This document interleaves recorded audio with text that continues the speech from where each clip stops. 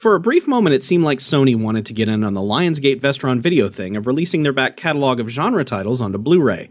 Great, that's awesome, I'm all for it. However, Sony's desire to do so seems to have started and ended with their release of 1988's 976 Evil. This was initially a Season 1 review and the 4th ever video produced for this series. Season 1 of this show is trash, and that review in particular doesn't tell you a damn thing really about 976 Evil or what I thought of it. So this video will replace that. Farewell, garbage video. The opening credits of a man being stalked by phones until one eventually makes him catch on fire means nothing in the grand scheme of things.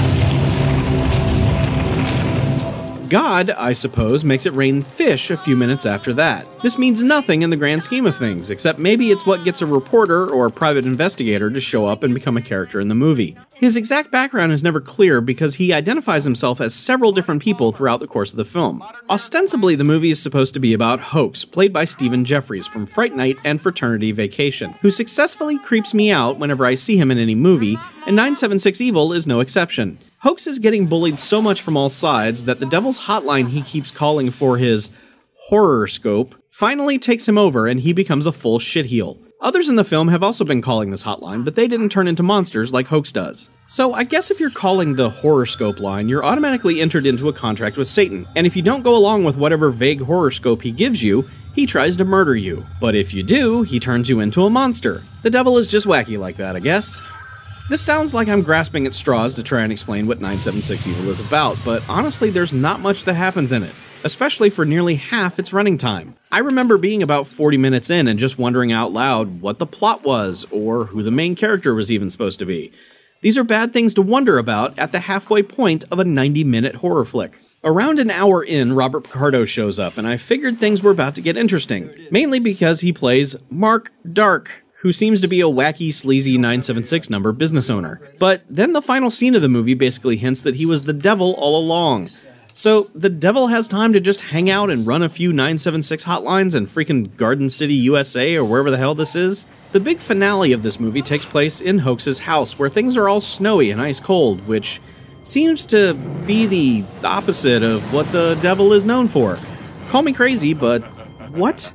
Unlike the Vestron series, Sony's release of 976 Evil does not feature a ton of extra features. In fact, it only has two. First is the alternate home video version. There is zero context given for what this is, so I'll do my best to sort it out. It's a VHS transfer that runs 10 to 15 minutes longer than the theatrical cut. It's more moody, I guess. There are more shots of things, but it doesn't change the story much, and there's no added sex or gore that I can see. It adds a scene where the mom calls the religious reporter, which explains why the reporter shows up. And it adds a scene introducing the school principal lady much earlier. Reporter dude hangs out and interviews the mom about the fish for a lot longer. Actually, they dwell on the fish thing for a while, 30 minutes in, and they're still talking about it. Unfortunately, with all this extra fish talking, it's almost an hour before anything of note happens.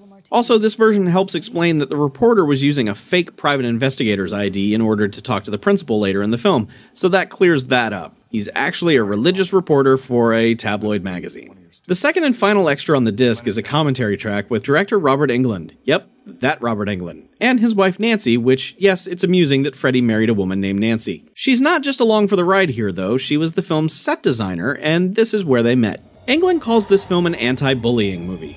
Okay, sure, that's not inaccurate. He's almost performing during the track instead of just talking from the heart, and a lot of it is just commenting on the scenes as they happen. There's not a lot of insight. Although he reveals something I didn't know, which is that one of the punks in the film who looks like Billy Drago is in fact Billy Drago's kid. I was hoping for some real insight into the post-production process and the alternate version and all that, but instead it's more like someone talking about a movie they really like and not a movie they really made. Still, if you're a fan, hearing him coach the movie along in a spooky voice might be exactly what you'd enjoy. But if you want a much better version of 976 Evil, watch 1981's Evil Speak. It's almost this exact movie, except that it makes sense and has a wicked cool ending. This is just, well, I don't know what the hell this is. I mean, I've seen it 4 times now, and I still can't explain it. I guess nobody's interested in the underworld anymore, you know, just Ewoks and E.T. and football and phone sex. I hate that heavy breathing crap.